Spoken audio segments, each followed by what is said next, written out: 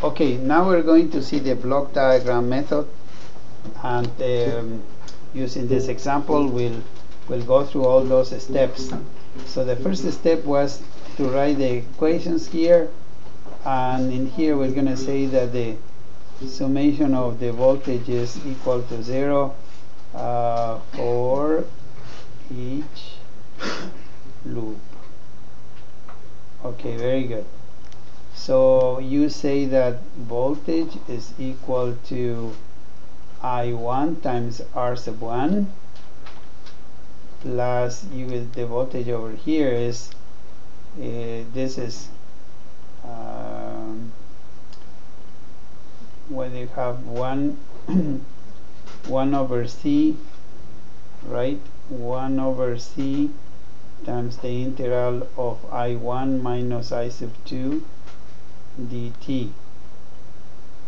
This is the equation for this loop, right? The equation for this loop now, you have this is minus 1 over C, the integral of I sub 1 minus I sub 2. Okay, because it's going this way. And then you have plus I sub 2 times R sub 2, and then plus L times d sub I dt, like this, and this should be 0. Anybody who has any questions about these equations at this particular point? This has nothing to do with von Gramm models or anything. It has to do only with the equations using Kirchhoff's laws that we just obtained for doing this. Yes, go ahead. The outside loop also. Huh? The outside loop also. This loop is this, and this loop is that. R1, R2, and L. R1, this is here. Never mind. No, just keep going. No, tell me if there's an error. It's just another thing you could do. Oh, okay. So this is the. From here we could use these equations, but they are not really in total differential equation form. They have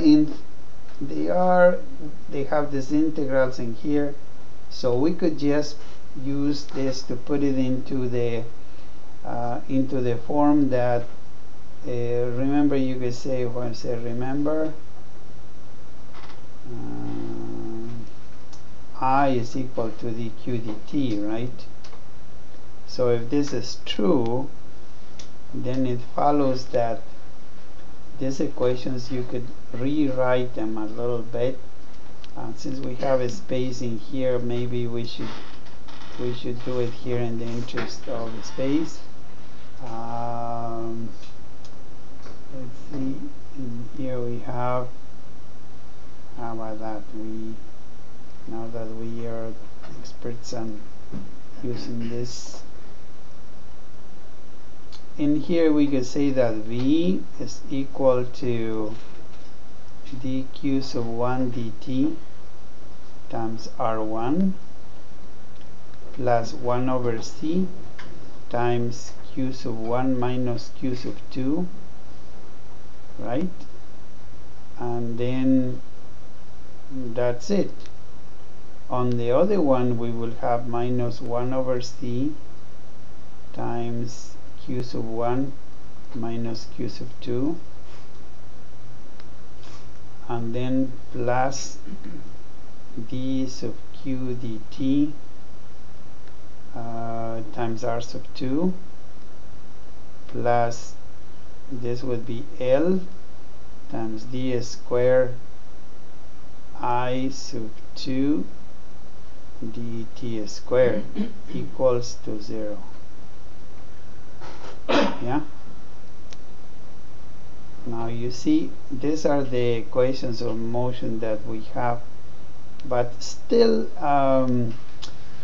okay, so let's just put them in a red frame. These are my equations of the system. These are called equations of motion, of system equations. Better, yeah. These are your system equations. Okay. Now, what I was trying to tell you is that from here we can go to the Simulink model from these equations. Yeah. Shouldn't that be dq dt, not d squared I? Here? Yeah, shouldn't that be dq dt? No, it's not I is what you're saying, and you're right. And this is D, not I, but Q, like that. Thank you. Okay, what do you do to build this block diagram models from this? I would, let's write it down. We you say to generate a block diagram,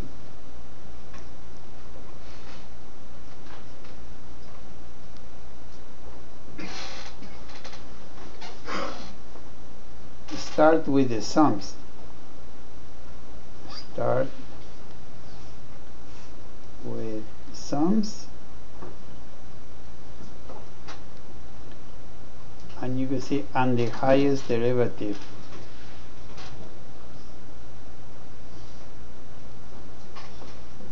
Highest derivative.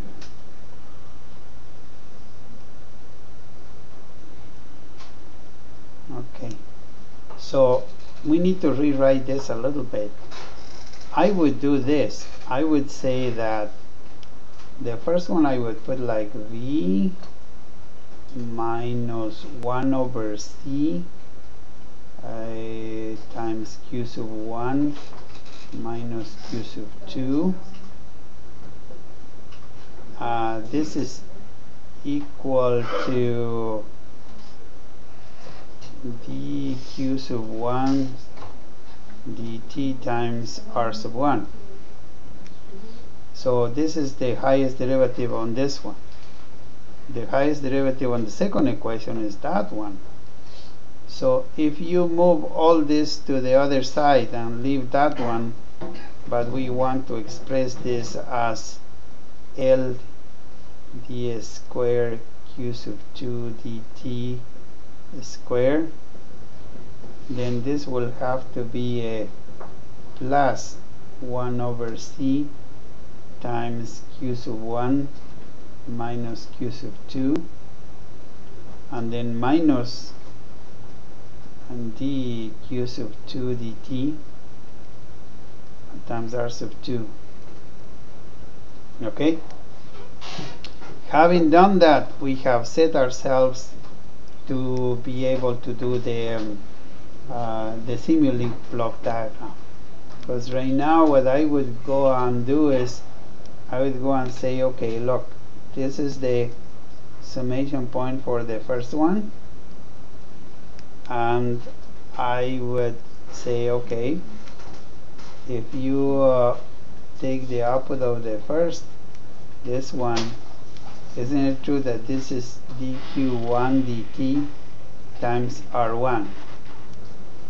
And in here you have one term, which is this v, that is coming up like this, and then you have a minus 1 over c, something like it says minus 1 over c times q sub 1, but you have also another one in here that says minus 1 over c q sub 2. Yeah? See? I have transformed this first equation into this picture. So this is, let's call it equation number 1, and this equation number 2. So number 1, this for number 1 is over here. Anybody has any questions regarding what I just did? Okay, what I would do from here is, let's change the color so that makes it a little more interesting in here.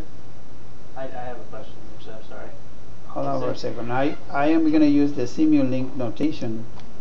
If you divide by 1 over r sub 1, and what do you get in here?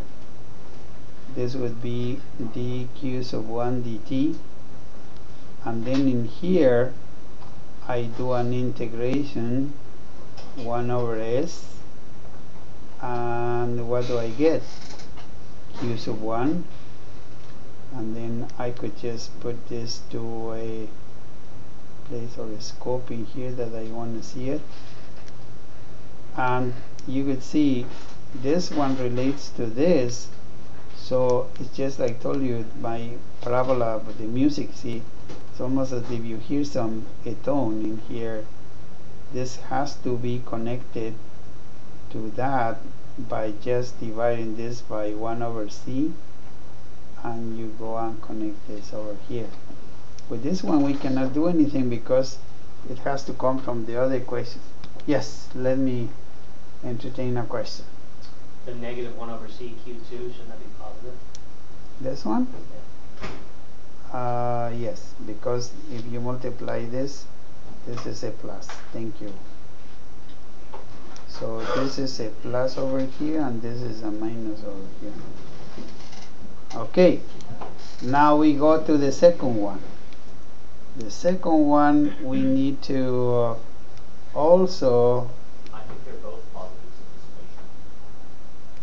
this equation. no, one is minus, see, minus q1, which is this one, Oh, and the other one is plus.